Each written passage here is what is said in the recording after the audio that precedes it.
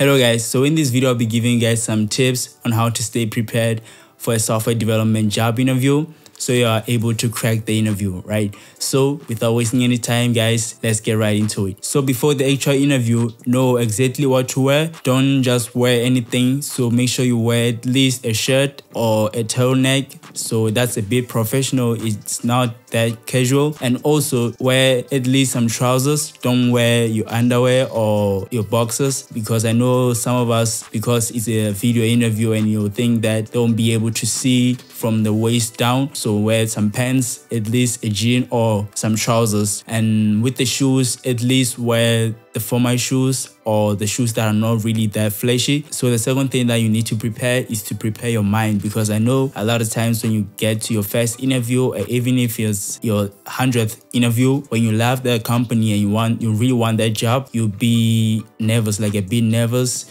You won't have that much confidence. So you need to actually prepare your mind before you get into the interview. Don't really just think that your whole life depends on this, because as a developer, like, there are a lot of opportunities that are out there that will come to you or that you will be able to get. So yeah, just go there to learn, go there to have an experience, so that later on when you have another interview, you can do better. Although you won't do, like, everything won't be perfect, but you'll be better, right? And always remember, like, when you get to the interview, you are not the only one who's being interviewed. You are also interviewing them. So the company wants you to work for them and they want to impress you as well. So don't overthink everything. Don't overthink things. So another thing that you need to prepare for, and I think I've made a video where I included this tip, make sure you know the company. So just know the services that they're providing, know the customers that they are providing their services to, know the products that they are selling, because even during the interview, they might ask you something related to the company itself. And if you don't know anything, they'll think that you're not interested enough to work at this company, which will be a red flag. So yeah, make sure you know a little bit about the company, mostly about the services and the products and the customers, so it's in your advantage when you get there when they ask you about the company. So another thing that you need to prepare for before the interview itself, you need to know your CV very well, because I've seen this as I was starting out in the interview process when I was going through some interviews, when I don't really know my CV that well. So it'll be a red flag as well. They'll think that maybe something is faulty there. Also, before you actually get to the interview itself, what you need to prepare for is some questions that you're going to ask the people who will be doing the interview. So have some questions close by, or write some questions down that you want to know about the company before you actually go into the interview, because thinking of questions during the interview is a little bit hard. So once you know the questions that you're going to ask, that will be in your advantage, because it will show that you have interest in the company. So I'm going to give you like a few questions that you can ask. So the first question is, what are the plans for the company in the next 3 to 5 years? I'm showing the company that I'm going to work at this company for a very long time. So just want to know what are the plans in the next coming years, because I'll love working at this company for the years that I've mentioned. Yeah, that's the whole reason behind that question. So the second question that you can ask is this a new role, or is it a replacement for another person or another personnel who was working at this company? So the reason behind that question is I want to know if this role is a new role that is self-explanatory. So then I'll also say replacement. So the reason I'm asking if it's a replacement role is because I want to know if there are people leaving the company. Then if it is a new role, then that's fine. You don't have to ask a follow-up question. But if it is a replacement role, then ask them the reason behind the person leaving that role. So they'll give you the reason if they're comfortable as giving you the reason, which will mostly be the case. They'll tell you the reason the person left the company. They might say the person is looking for another opportunity. So the next question is, what is expected of me in the next 3 to 6 months? And the reason behind that question is I want to know, like, immediately when I get to the job in the next 3 to 6 months, what type of things I'll be doing. So the final question that I'm gonna give you guys that you can ask every single person that's on a panel who's doing the interview.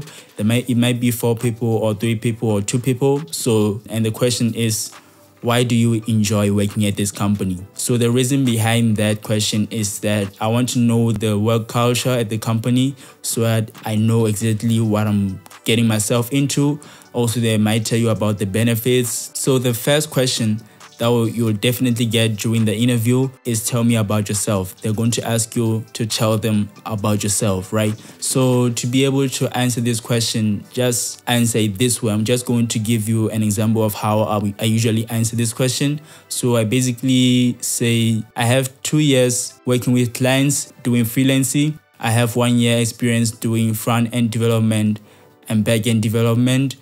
I love new challenges because that helped me grow as a developer. I'm a person who loves working in a team environment because that improves my communication skills. I also have a strong passion for programming. So yeah, that's how you can go about answering that question. You can just try to not include your name because they already know your name. They already know where you stay because your CV is in front of them. So just try to impress them on the work experience that you have. Also tell them about who you are, like you love programming, you're a person who loves new challenges, you're a person who loves working in a team environment like I mentioned because that improves on the communication skills as you're working with other developers, right? So the next question is, why did you leave your previous job? So I want to know why you left the previous company so that they don't make the mistake of doing the same thing. If the company that you left did something, they don't want to repeat the same mistake because they are going to lose their employees and they are going to lose you basically.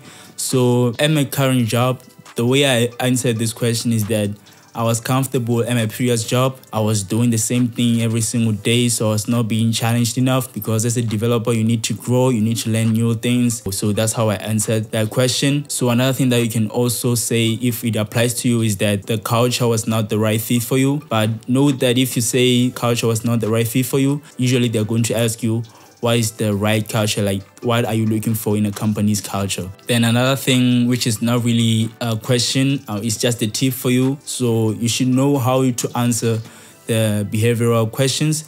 Like they might say, tell me about a time where you were in a team and there was a difficult situation and how you actually solved that situation or how you actually managed to get out of that situation. That's basically a behavioral question. So to answer those behavioral questions, use a method called SARL. So the S stands for situation, the A stands for action, the R stands for result, then the L stands for learning, right?